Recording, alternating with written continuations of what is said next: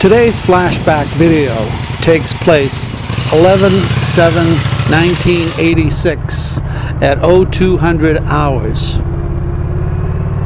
A tractor-trailer truck heading southbound on the Central Artery in Boston loses control as it rounds the corner to the hill that leads to the South Station Tunnel.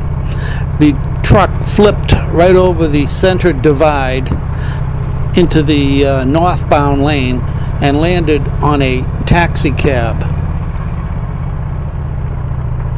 The taxi cab driver was killed and the truck driver was trapped in his rig. Boston Fire extricated the truck driver from his rig. The driver of the tractor-trailer truck was admitted to Boston City Hospital and was listed in stable condition, suffering multiple trauma. He was later charged with vehicular homicide and operating to endanger. There was a third car involved in the accident that was from New York.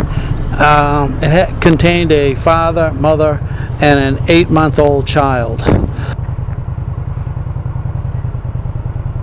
They were all treated for minor injuries and released from BCH.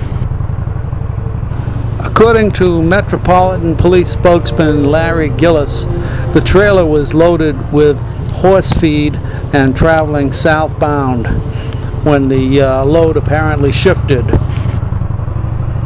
Traffic on the northbound side of the Central Artery was shut down for almost 4 hours due to the accident. Well, that's our flashback video for today. If you want to see the actual video of the accident, look below this and you'll see a link that'll take you right to that video. Once you're at the video, if you want to come back here, you'll see a link underneath that one that says return. Well, that's our flashback video for today. I hope you enjoyed it, and keep checking back in, or subscribe if you like, because as you know, I'll be back.